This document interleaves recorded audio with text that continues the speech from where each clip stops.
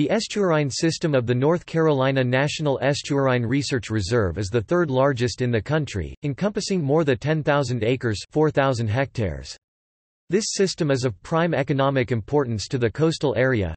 90% of the commercial seafood species caught in the state spends at least part of their lives in an estuary.